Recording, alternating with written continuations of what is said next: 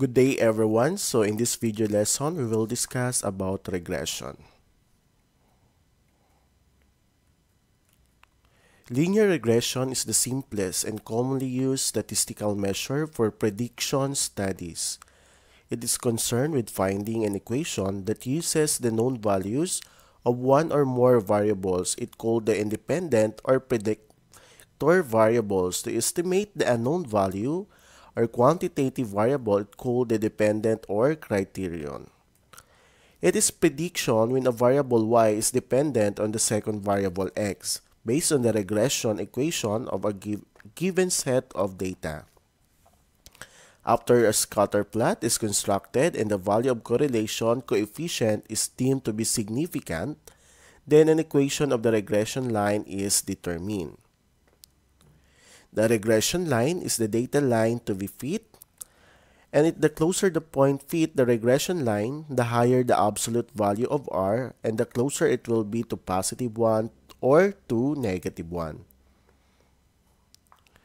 So the formula for regression line is y prime is equal to a plus b times x. So that is the general form.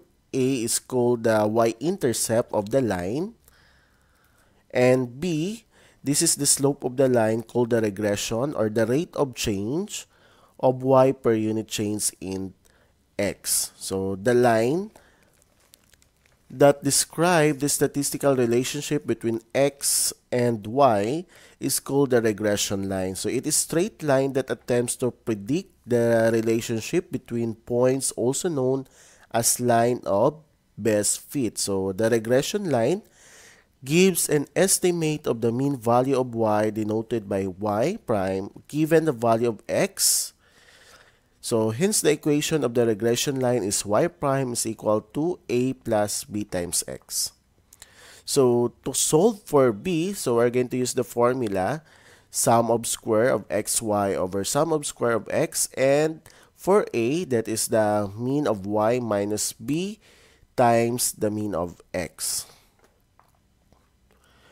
So in order to solve the sum of square of xy, so that is summation of xy minus the quantity of summation of x times the quantity of summation of y over n. And to solve for the sum of square of x, that is the summation of x squared minus this quantity summation of x squared over n. So take note that round the values of a and b to 3 decimal places. So what are the characteristics of the regression line? First, when b is greater than 0, so your y increases at x as x increases. So in this case, we say that y is directly or positively related to x. So as you can see on the scatter plot, okay, this is the line of the regression. So that is the positive linear relationship. Another characteristics of the regression line, when b is less than 0, your y decreases as x increases. So in this case, we say that y is inversely or negatively related to x. So this is the line of regression. So that is the negative linear relationship.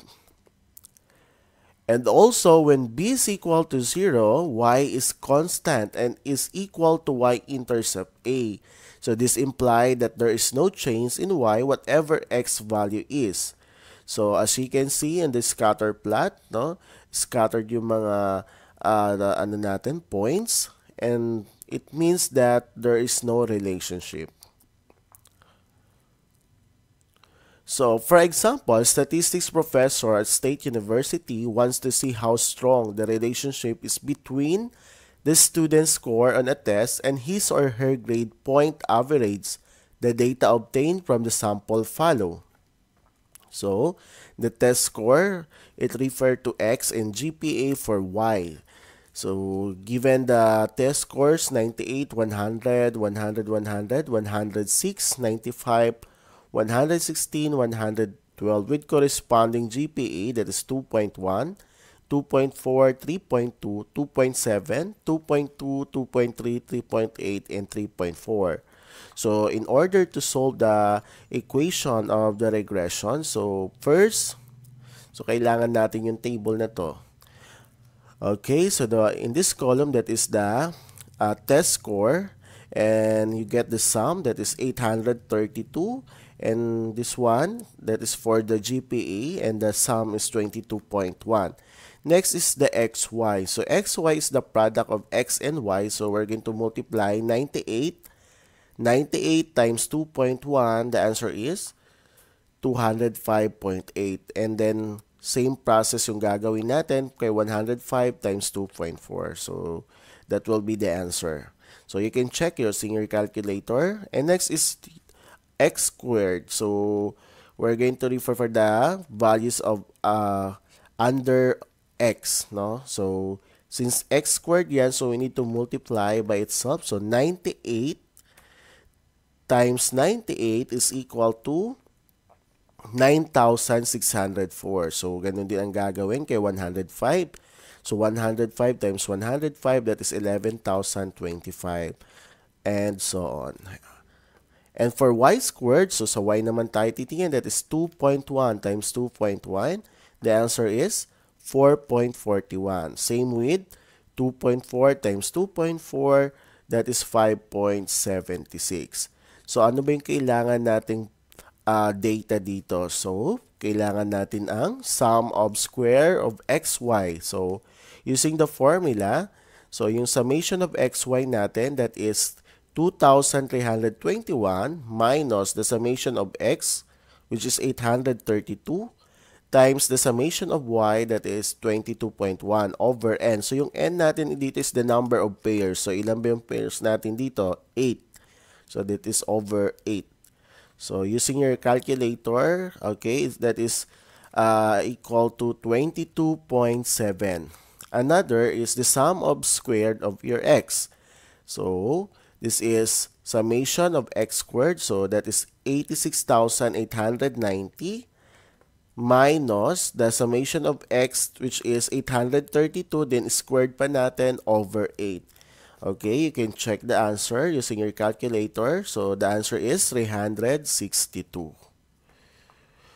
Okay, using the computed value, so the values needed for the equation are, yes, that is 362. And for the sum of square xy, 22.7. And how to get the mean of x, no? So, the summation of x over n, that is 832 divided 8, the answer is 104. And to find the mean of y, so the summation of y over n, that is equal to 22.1 over 8, equal to 2.76. Okay, you can check your using your calculator. Now, we can solve the value of b. Since we already get the value of this, so we can solve now the value of b. So, that is 22.7 divided by 362. The answer is 0.063. So, kasabi ko kanina, take note for the for getting the values of a and b. So, make sure naka 3 decimal places. And now, we can solve the value of a. So, a is the mean value of y minus b times the mean of x. So, what is the mean of y? That's 2.76 minus, so yung b natin is 0.063 times yung mean ng x is 104. So, compute 2.76 minus the quantity of 0.063 times 104, that is negative 3.792. So, now we can get now the equation of the regression line. So, this is now the equation of the regression line. Y prime is equal to a plus b times x. So, ang gagawin lang natin, papalitan lang natin sa a and b. So, a is equal to 2.76. So, that is, hence, the equation is negative 3.792 plus 0.063x. So, pinalitan na natin yung a natin, which is negative 3.792. And then, yung b, that is 0.063. Okay. This is now the equation of the regression. So, let's apply, no? Balikan natin yung problem.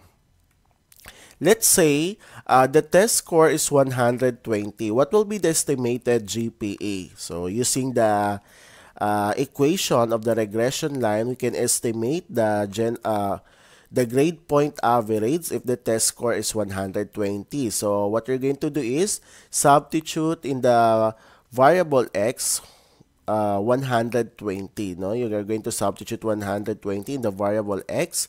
So that is negative 3.792 plus 0.063 times 120. And that is 3.768, or that is 3.8. So the estimated GPA, if the test score is 120, that is 3.8.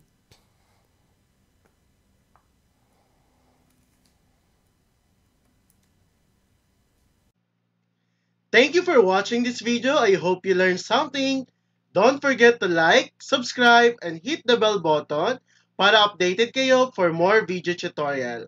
This is your guide in learning your math lesson, your Wow Math channel.